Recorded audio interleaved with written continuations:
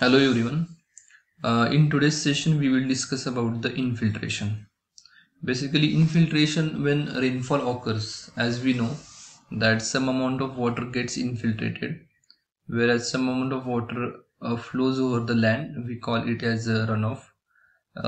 There may occur depression storage also. Water would get stored through in the depressions, and interception losses are also there. So that infiltration is one of the we can say one of the loss out of whatever the rainfall occurs. So we will discuss in detail about the infiltration, how we can find out the infiltration loss. So first thing is that what is meant by infiltration. Actually there is a difference between infiltration and percolation. So infiltration is entry of the water into the soil. So when water enters into the soil, it is called as infiltration. Okay. So whereas percolation is the movement of water under gravity, and percolation starts after infiltration. When there is a deep infiltration, we can call it as a percolation. Abstractions. So there are the different losses which comes under abstractions. Like interception is one of the loss. Then depression storage. So whatever the water is stored in small depressions, small pits, so it would come under depression storage.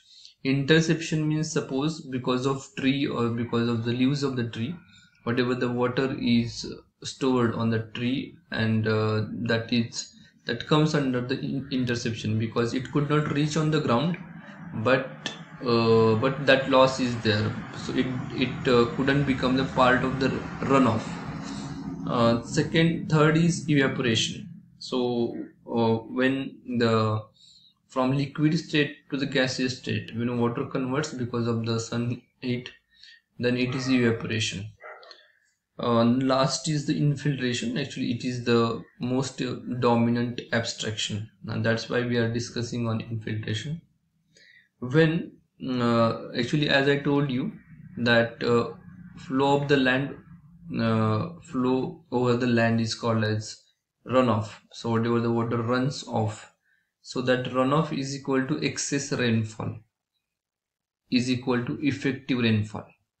It means that whatever the water after meeting all the losses, when whatever the rainfall is there which flows over the land is called as excess rainfall, or that is only effective rainfall. So all others are losses. Now what is meant by infiltration rate? The rate at which water enters the ground surface and then flows downward is known as infiltration rate. So its unit is mm per hour. So how much mm of water is entering into the soil per hour? So that is nothing but the mm per hour. So at the initial stage it is very high, because actually it need to meet the requirement of dry soil. So that's why it is very high at the initial stage, but after that it decreases and attains the steady constant value. Then after that what happens, actually there would be the constant value. We get a constant value if we put infiltrometer on the ground, and if we add some amount of water in that infiltrometer, then at the initial stage the losses are higher, and then it decreases, and after that it achieves the constant value, maybe 2 mm or 5 mm per hour, so like that. Then there are the different factors which affects the infiltration.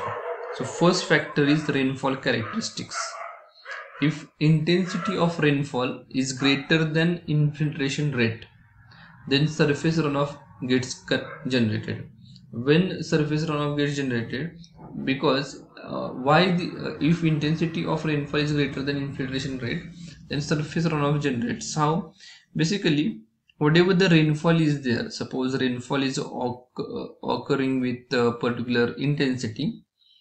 Suppose if you assume that intensity as suppose 10 mm per hour, so rainfall is with the 10 mm per hour, and infiltration loss is 5 mm per hour. Okay, So it means that losses are less whereas the intensity of rainfall is high. So definitely in that case water will flow over the land. But it is not possible. Second condition is given. The second condition you can observe in this one.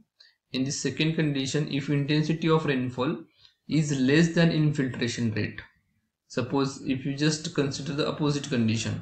Here in this condition, suppose intensity of rainfall is say 20 mm per hour and the losses are even more if it is 25 mm per hour.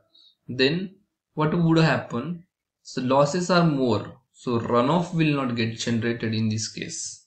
So in this way actually this rainfall characteristics affects on the infiltration.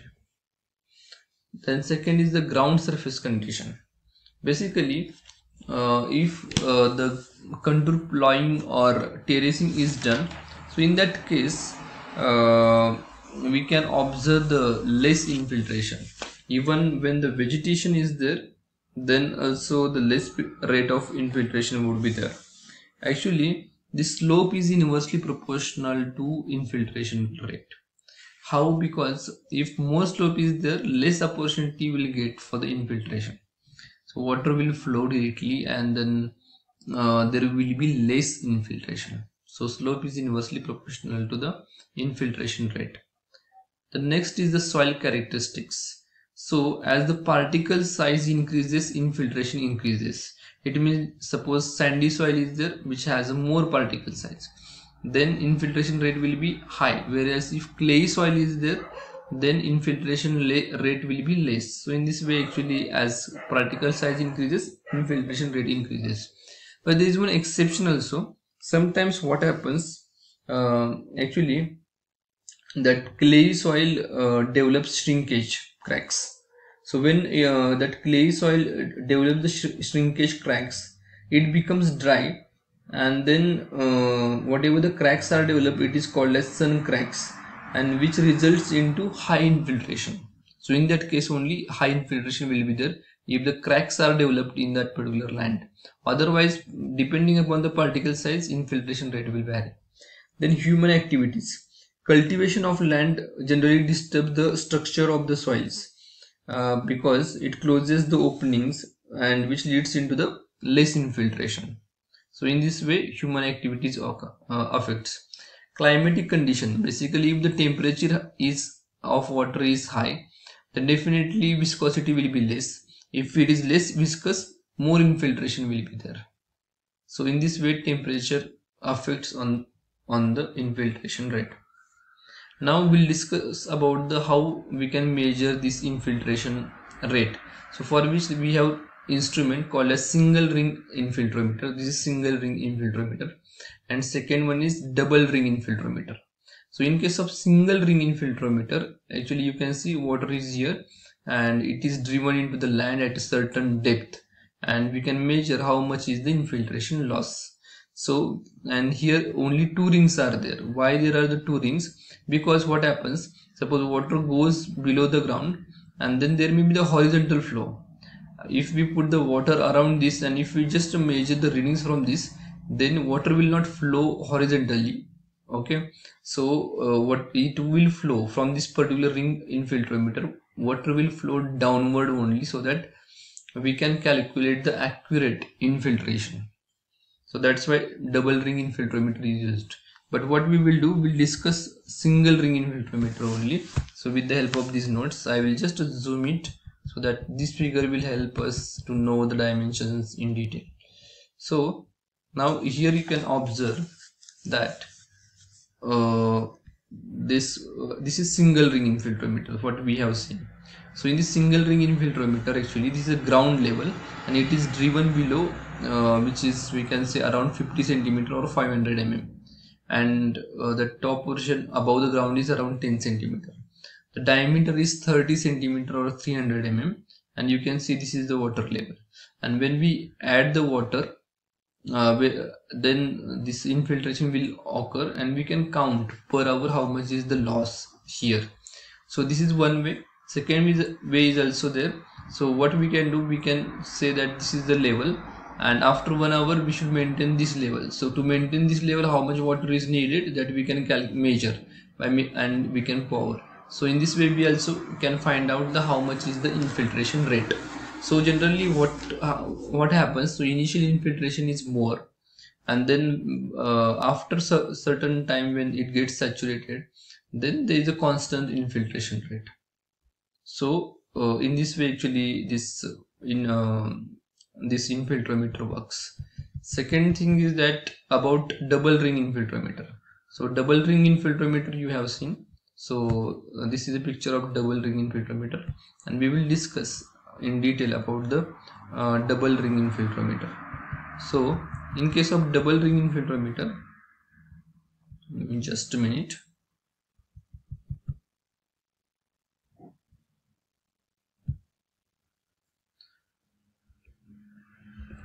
So we will zoom it and we will see in detail about the double ring infiltrometer.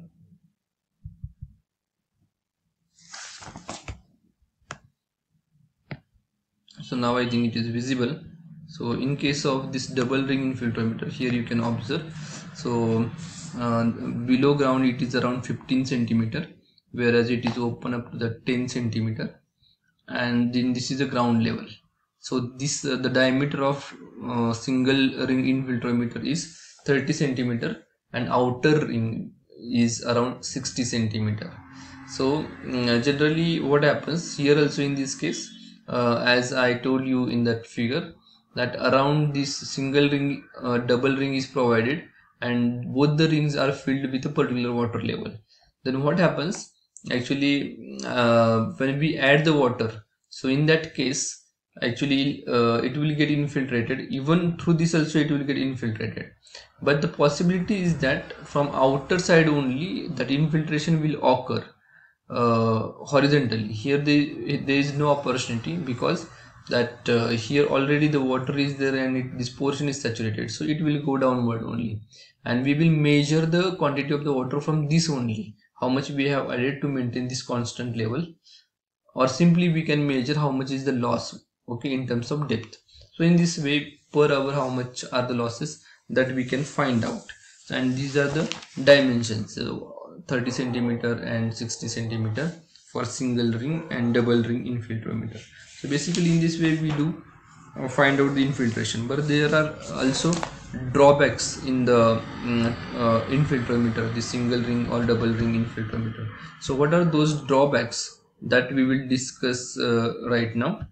So there are the different drawbacks, like the soil gets disturbed to some extent when the tubes are driven into the soil, and there may be the lateral flow in case of double ring infiltrometer as well, and even it is more in case of single ring infiltrometer. And when rainfall occurs, so whatever the effect of raindrop is there on the impact of the soil, so that is not actually taken into consideration, and experiments cannot be conducted on soil with boulders, so that is also the loss, that is also the drawback. So basically in this way so these are the main drawbacks. Second is actually there is a formula to find out the infiltration, how much is the infiltration. So generally this Hortons formula is used so to express how much is the infiltration. So F is equal to Fc plus F0 minus into e raised to minus kt. So in this formula you can see this Fc is the final infiltration rate in centimeter per hour, F0 is the initial infiltration rate, and this T is the time. So for particular time how much is the infiltration, that we can find out very easily.